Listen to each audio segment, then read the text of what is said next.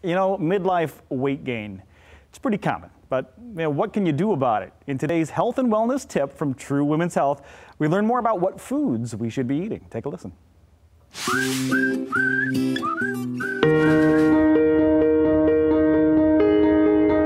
Hello everyone, I'm Dr. Diana Bittner at True Women's Health. Today's tip is about weight gain in midlife and menopause.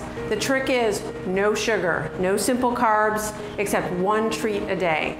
It's about insulin resistance. Our metabolism changes as we age and our body craves sugar.